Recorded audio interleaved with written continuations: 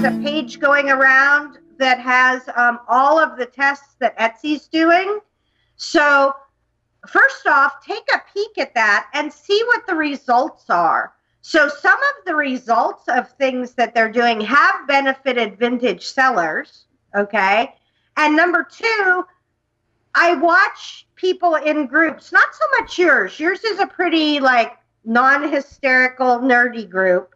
But I see people in groups that are like, they're doing this test and it's ruining my life. And now they hid the shipping amount, or now they put my reviews there and I had a bad review and now, watch the testing, because I guarantee you the only thing that Etsy is trying to accomplish with their testing is to sell more.